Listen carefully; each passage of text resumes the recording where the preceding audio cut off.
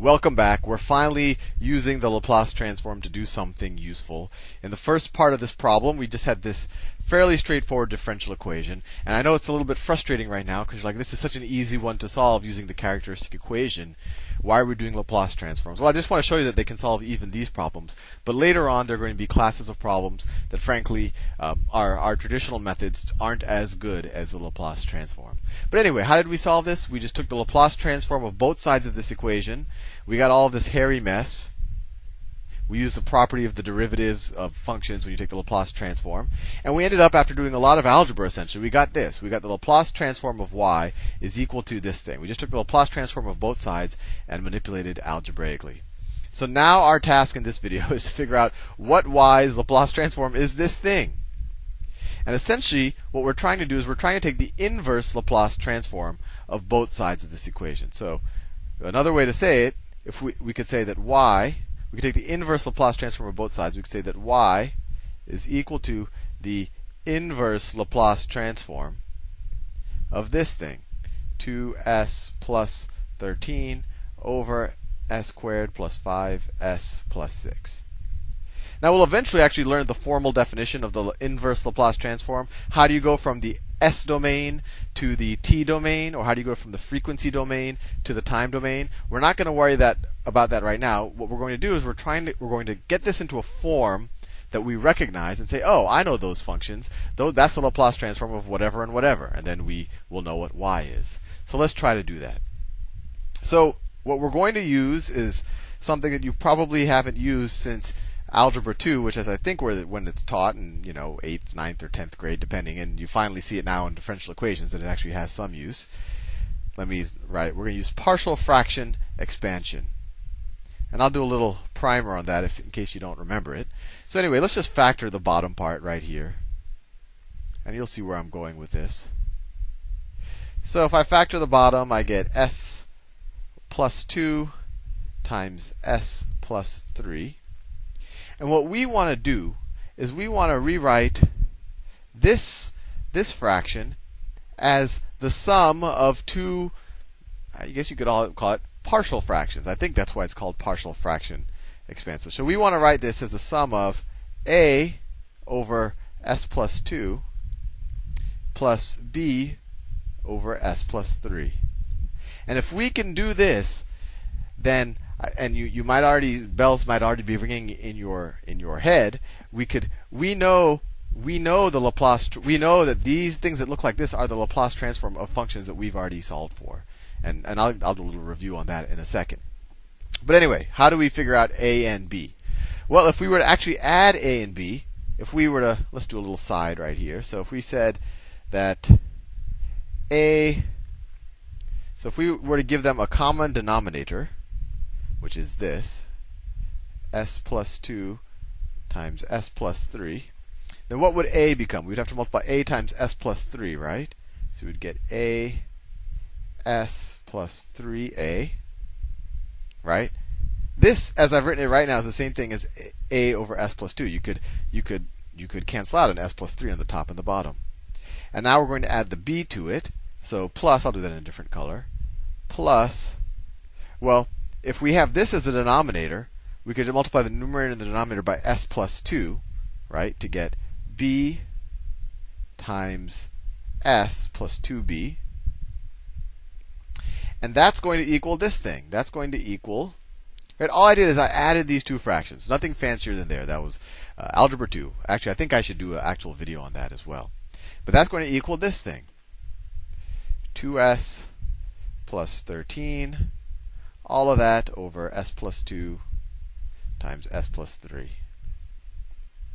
Notice, in all differential equations, the hairiest part's always the algebra. So now what we do is we match up. We say, well, let's add the s terms here. And we could just say that the numerators have to equal each other because the denominators are equal.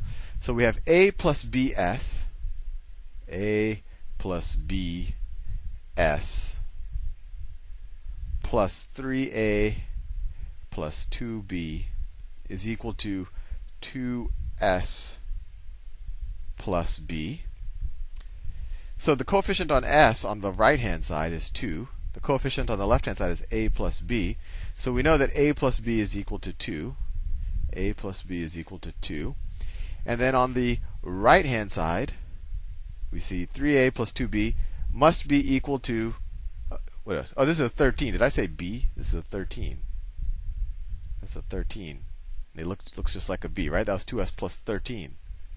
Anyway, so on the right-hand side, I get, what was it, 3a plus 2b is equal to 13. Now we have two equations with two unknowns, and what do we get? I know this is very tiresome, but it'll be satisfying in the end because you'll actually solve something with a Laplace transform. So let's multiply the top equation by 2. Or let's say minus 2. So we get minus 2a minus 2b equals minus 4. And then we get, so add the two equations. You get a is equal to, these cancel out.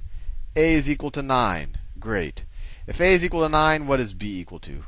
B is equal to 9 plus what is equal to 2? Or 2 minus 9 is minus 7. And we have done some serious simplification, because now we can rewrite this whole expression as the Laplace transform of y. Laplace transform of y is equal to a over s plus 2 is equal to 9 over s plus 2 minus 7 over s plus 3. Or another way of writing it, we could write it as equal to 9 times 1 over s plus 2 minus 7 times 1 over s plus 3. Why did I take the trouble to do this?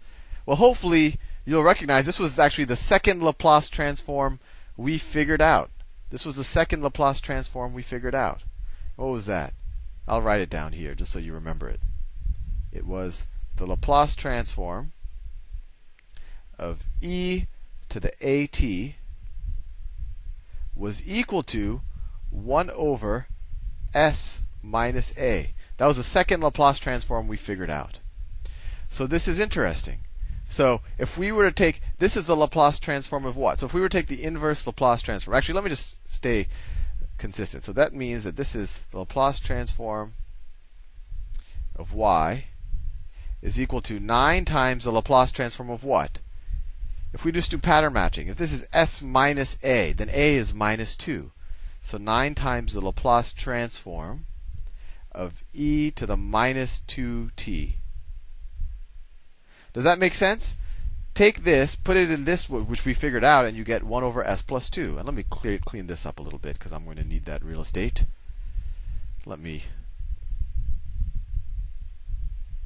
I'll write this. I'll leave that there, because we'll still use that. And then we have minus 7 times, this is the Laplace transform of what? This is the Laplace transform of e to the minus 3t. E to the minus 3t. Right? It's just pattern matching. You're like, wow, this if you saw this, you would go to your Laplace transform table if you didn't remember it. You'd see this. You're like, wow, that looks a lot like that. It's just, I just have to figure out what a is. I have s plus 3, I have s minus a. So in this case, a is equal to minus 3. So if a is equal to minus 3, this is the Laplace transform of e to the minus 3t. So now we can take the inverse Laplace transform. Actually, before we do that, we know that this, because the Laplace transform is a linear operator, and actually now I can delete this down here. We know that the Laplace transform is a linear operator. So we can write this. And you normally wouldn't go through all of these steps. I just really want to make you understand that what we're doing.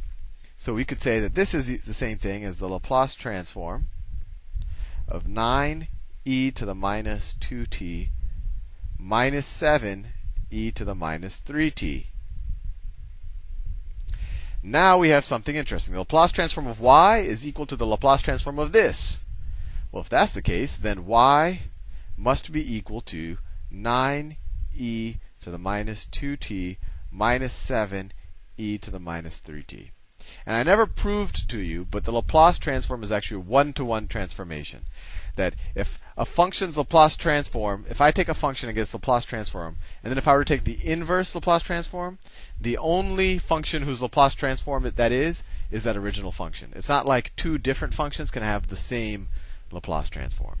Anyway, a couple of things to think about here. Notice, we had that thing that kind of looked like a characteristic equation pop up here and there, and we still had to solve a system of two equations with two unknowns. Those are both things that we had to do when we solved an initial value problem, when we used just traditional the characteristic equation. But here it happened all at once, and frankly it was a little bit hairier because we had to do all this partial fraction expansion. But it's pretty neat. The Laplace transform got us something useful. In the next video, I'll actually do a non-homogeneous equation and show you that the Laplace transform applies equally well there. So it's kind of a more consistent theory of solving differential equations instead of kind of guessing solutions and solving for coefficients and all of that. See you in the next